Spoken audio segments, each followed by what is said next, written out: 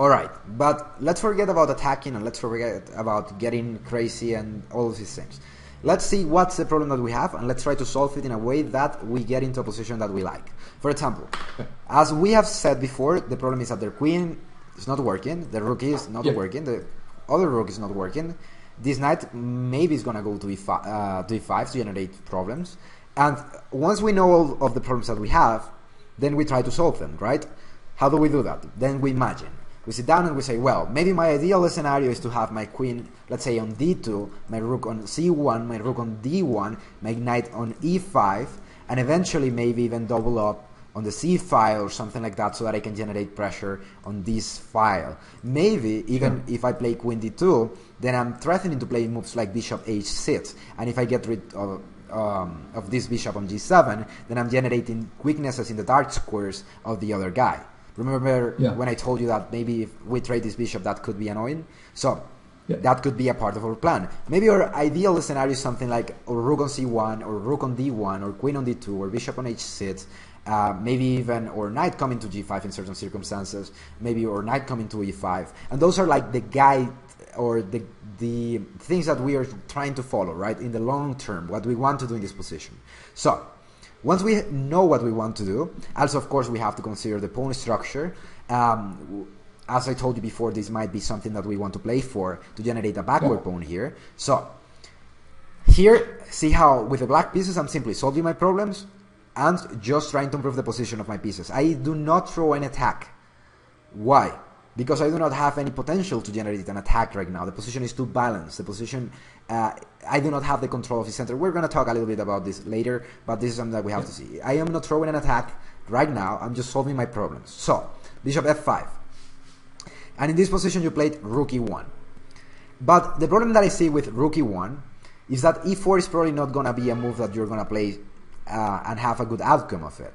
Because it is a square which is really protected right now. And it might be really difficult for you to try to take advantage of that square and play something like e4, right? Yeah. So, if that's the case, maybe we do not want to move our rook to d1, to e1, because if we do that, then we're not actually doing anything to favor our position and to get into the ideal scenario that we have in mind. Does that make sense? Yeah. Also, that makes sense, yeah.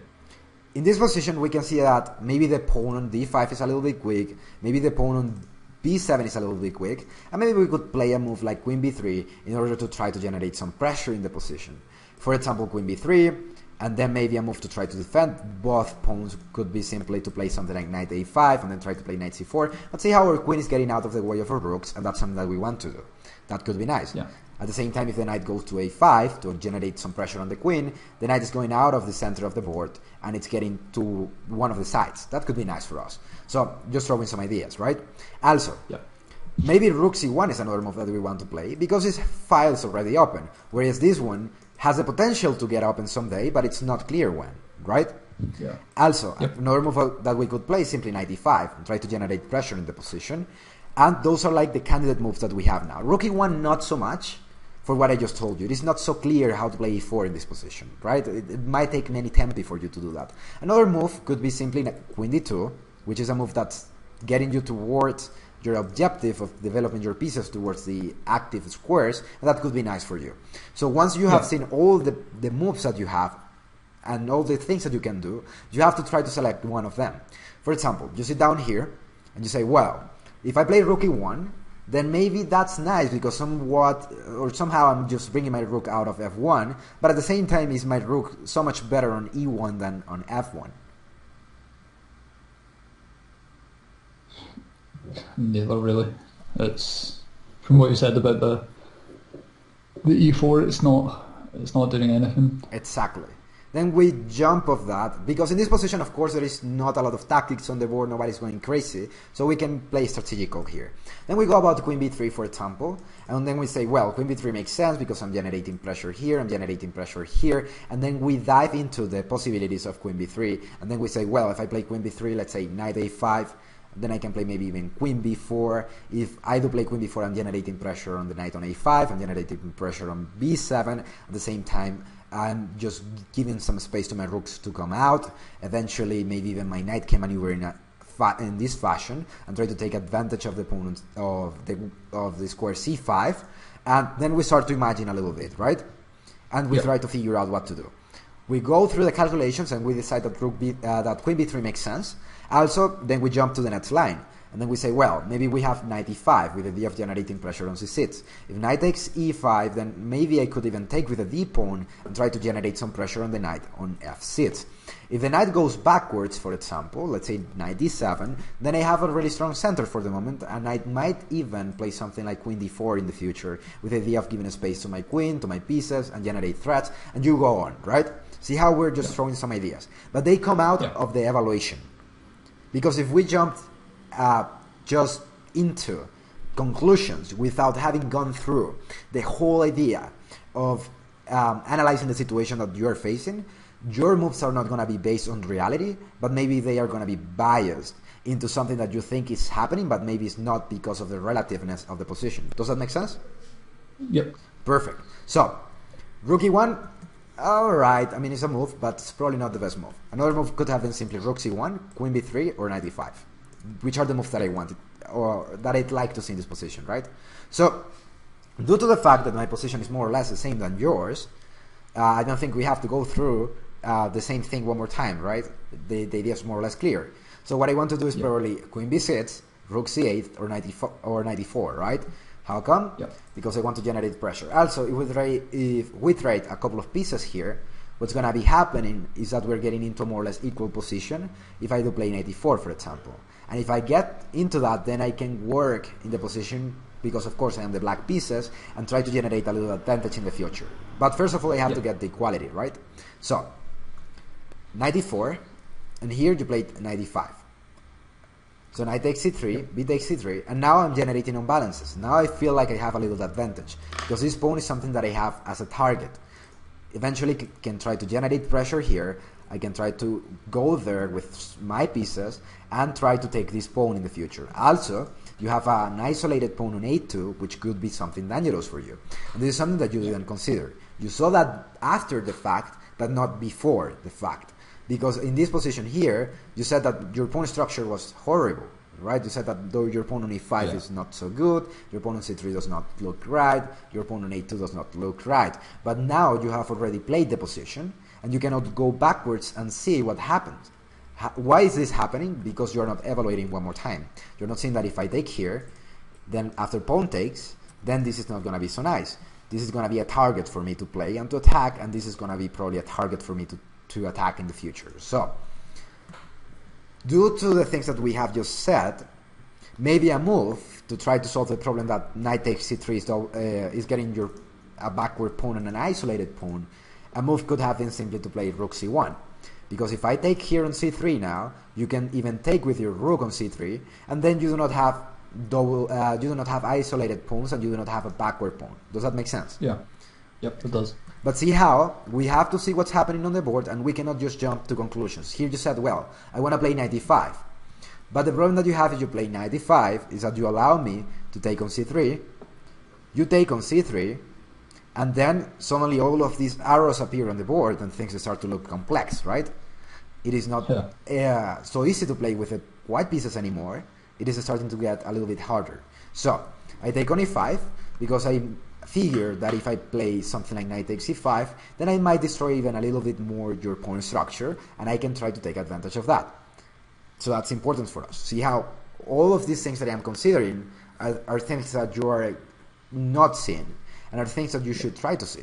Of course, it might be a little bit overwhelming, right? Like, wow, but this is a lot.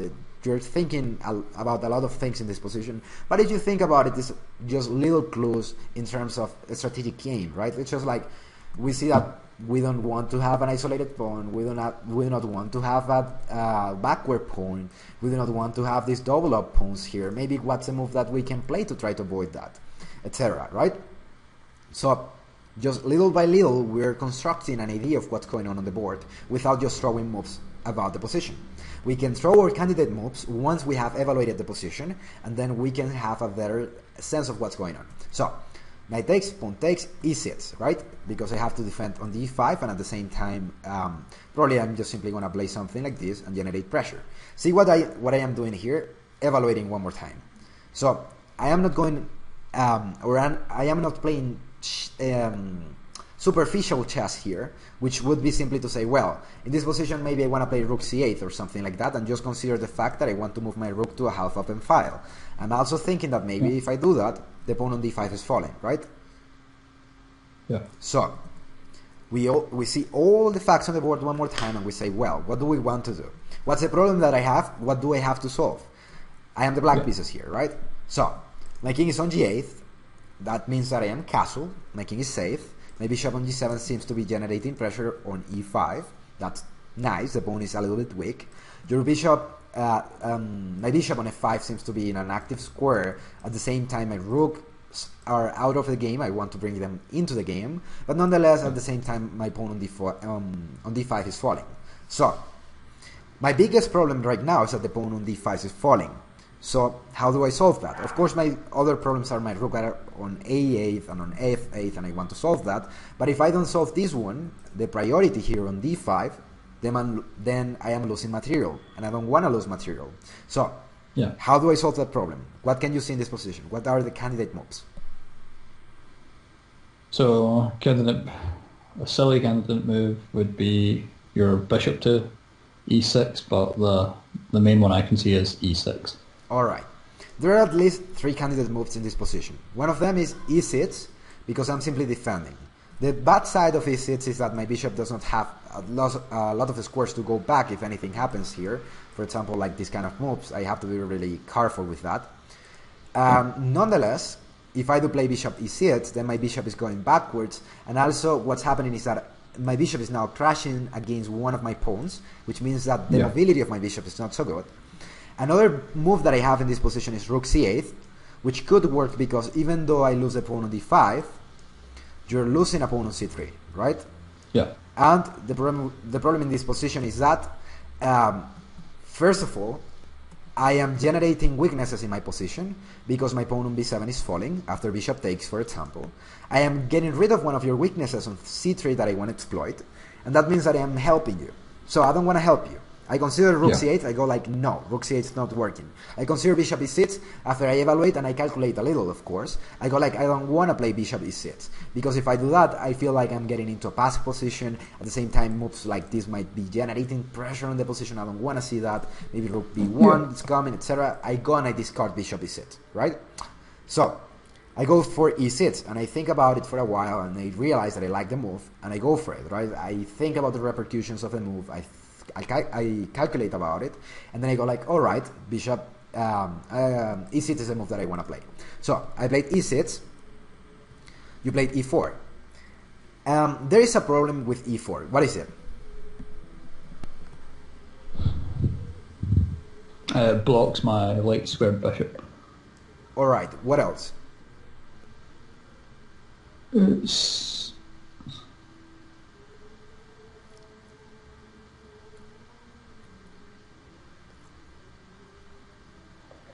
It's not really doing too much because I still have my rooks not connected, and I haven't moved my queen to fix that or generated pressure off my queen. Alright. Still in that position, queen b3 is good. Alright, so see what you're saying here?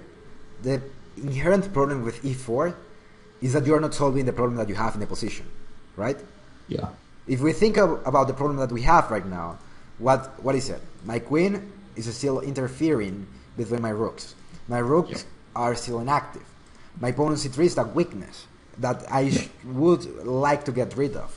My pawn on e2 is a weakness, and my pieces are not working pretty well. Also, conceptually, when it comes to the fundamentals of chess, when we have a bad pawn structure, if we trade a lot of pieces, what's happening is that we're helping the other guy because we're getting into a position where the debilities are more obvious, are going to be more representative. For example, if we trade all the pieces now, right, all of them, let's imagine that the only thing that there are left are pawns.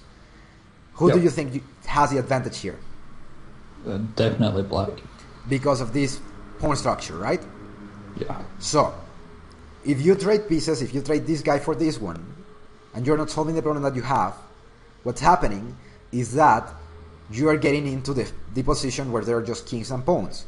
right? And you're helping me because you're basically getting into the position that I want to get to materialize my advantage, which is to trade pieces, leave you with these 2 pawns, and then try to take advantage of them.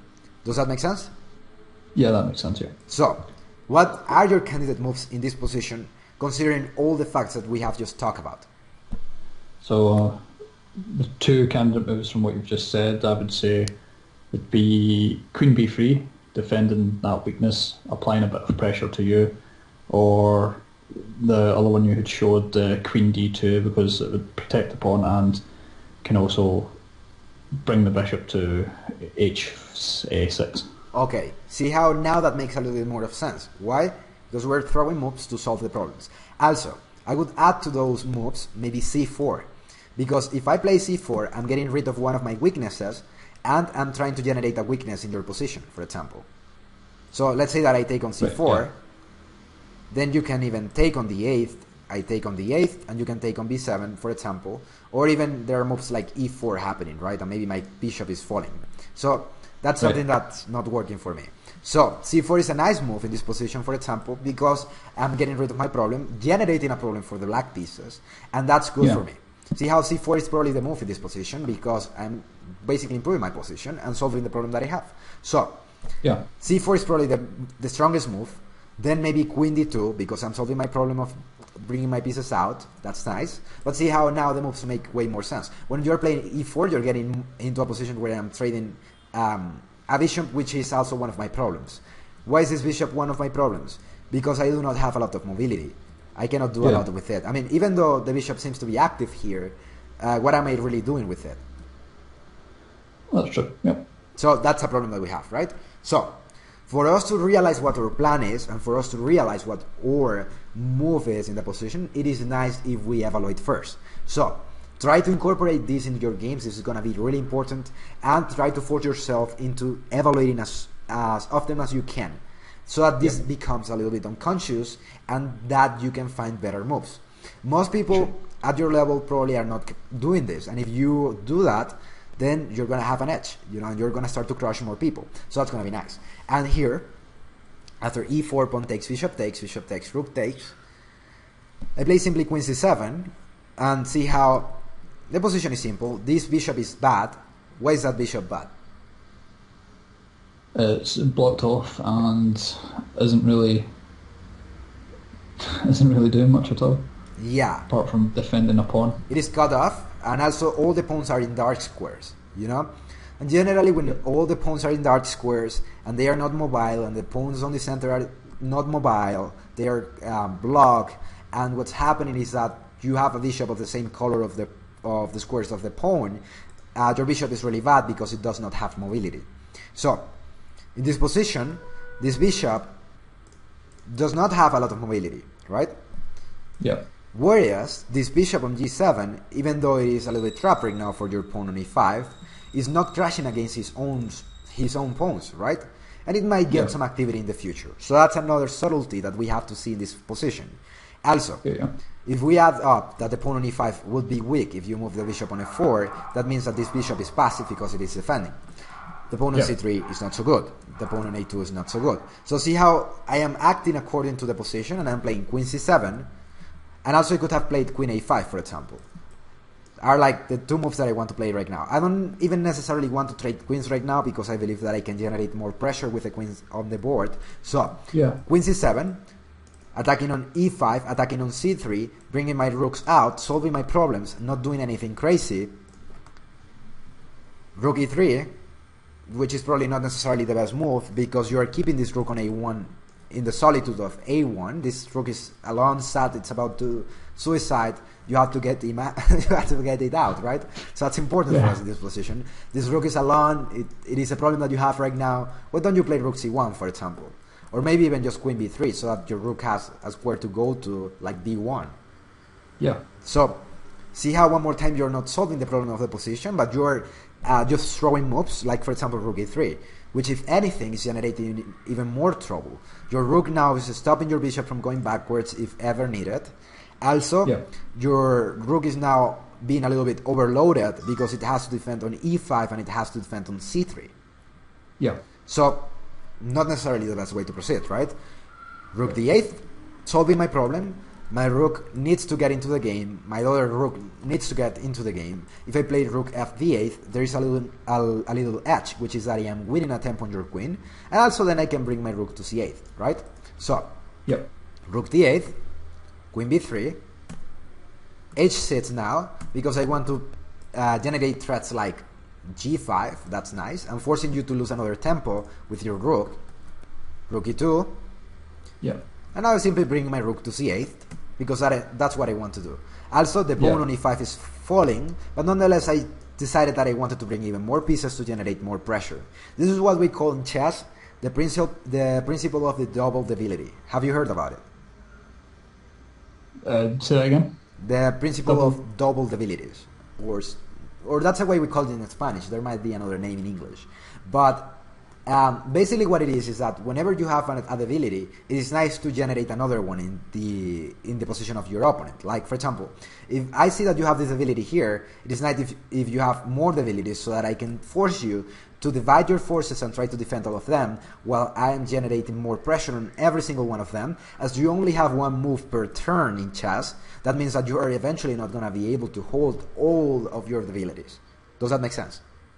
Yeah, that makes sense, yeah. So what I am doing is moving my rook to c8 to take advantage of all the debilities that you have on the board. Eventually, probably this pawn on a2 is going to be attacked as well. And see how I could have played probably g5 in this position as well and simply win the pawn on e5. But sometimes in chess, the threat is stronger than the execution, right? Now, I'm threatening this, I'm threatening this, I'm threatening this, I'm threatening everything. And that's something that's not so fun. So, rook c1, b6 to stop any counterplay that you might have with taking on a7 after g5. For example, if I play g5 in this position, then bishop e3, bishop takes e5, and then bishop takes a7 could have been something annoying. And if I took with my queen here, even though it is pinning your rook, pinning your bishop on your rook, I didn't like that so much. I thought that might be tricky. So in this position I played for the safe move, and I played simply b6. I am not doing anything crazy. See how since the beginning of the game, I'm not doing anything too weird. I'm just solving my problems. You see? See how my problems in this position, I need to develop my pieces, need to castle, need to probably go for the center eventually, need to get my bishop out, need to probably get good squares for my rooks, need to get out with my queen eventually, generate pressure in your position. Exactly what I am doing. You see? Nothing really crazy. Bishop f5, knight e4, knight takes. Now I see that you committed a little mistake here. I try to focus my attention on the ability that you have, generate pressure there, force you to generate more mistakes as the position gets harder to play for you, and then I'll just simply take advantage of it, slowly, progressively. I'm not doing anything crazy, I'm not throwing attacks, I'm not going... I mean, this is somewhat of an attack, but I'm just basically saying I'm not doing anything weird or esoteric or witchcraft or anything crazy. It's just moving my pieces to the place where they need to be. Does that make sense? Yeah, that makes sense. Yeah. Because chess sometimes is mysterious, right? We see the moves of the other guys and we think that, oh my god, these guys are so crazy. And it's just, of course there are some moves which are really complex to see, but in this position, for example, we can see how plain simple is just giving us results. So, rook c1, b6, h4 to stop me from playing g5, that makes sense. Rook d5. Why rook d5? Because I'm bringing my rook to maybe get some triple action here on your pawn on c3, that might be annoying. Also my rook on d5 generates an attack on the pawn on e5. Remember the double debility thing that I just told you? And if I can get my rook here, for example, that means that all your pieces are going to be overloaded eventually, and that I am going to get some advantage due to that fact. So, rook d5, g4. And this is a big mistake. Because you're saying here, I want to throw an attack, right? But before even throwing an attack, we need to know the principles of throwing an attack, you know? So, what do you think you need to have when you're throwing an attack? Sort of the connections breaking up there. What did you say? The connections breaking up. Oh, right, all right. Let me repeat a little bit. Here you said that you wanted to generate an attack, right? But before even generating an attack, we have to have certain things in mind. One of them is that we need to follow the principles of attacking, basically. And what do you think do you need to have in order for your attack to be fruitful in chess? I'll be honest, I kind of seen my position as a losing one, so I thought I was just trying to make the position more complicated. Alright, but here's the thing. When we're throwing an attack, there is a line between throwing an attack and being reckless, you know? So, Sure. Here, the first thing that you need to know if you want to throw an attack and you want to know if that's going to work are the following concepts. Basically, you want to have the control of the center, right? If you have the control of the center, that's a green light for you. Why? Because if you control the center, then you set the dynamics on the board and your pieces have more mobility. Do you control the center in this position? No. No, right? So that's a red light in this position. That's saying us, no, maybe the attack is not going to fly, right? Then we go about the second thing that we have to consider when we are throwing an attack. And then we say, well, do we have more pieces attacking than the other guy has defending on the place that we want to attack? What do you think about this position? Nope. No, right? Like, I have a bishop defending and my rook on d5, which might come to defend eventually, maybe my queen coming eventually as well, and you just have a bishop on f4 attacking, right? It's just one piece, and it's not enough to generate an attack, right? So, Yeah. that's two red lights here. Does that make sense? Yep, makes sense. Third thing that we have to think of, the safety of our king, right? Who is safer in this position? Your king with the bishop in front. Exactly, because you have all of these weaknesses around your king, right? Yep. So that's a third red light. And that's telling us, no, that's not going to fly. Of course, another lights that we have to consider as well are the mobility of our pieces. Who has the most mobility? Who has the better pawn structure? Who has the more chances of getting a result out of this attack? Is it reckless? Is it not reckless? And out of all of these little factors, then we can go to the conclusion that the attack is not going to fly. For example, g4 is not only throwing an attack when you do not control the center, but also is letting the pawn on e5 falling, which is like the only thing that you had in the center to try to generate some control. That means that I can just generate counterplay on the center. Remember that when somebody is attacking on one of the flanks of the board, generally the best move is to try to generate counterplay in the center. Does that make sense? Yep. Yeah. So, if you play g4, I simply can counterattack on the center and then you're just losing more material. That's not working, right? If you take on h6, then your bishop is out of the game, and this simply doesn't look like something that I would like to play in this position.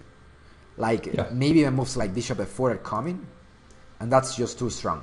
You know, because after you trade this bishop, then your king is alone, and there are some pieces attacking. You have weaknesses, and that's probably gonna be really, really difficult for you to protect. Because see how you have not only the weakness on c3, the weakness on a2, less material, but now also you generated even more weaknesses here, which could be taken advantage of. So, bishop takes e5, rook takes e5, and now we're simplifying when I want to simplify.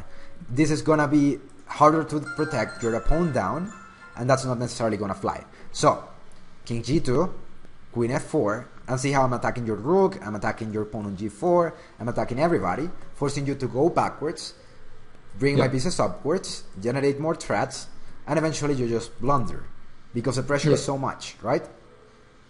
Yeah. It's really difficult to hold the position.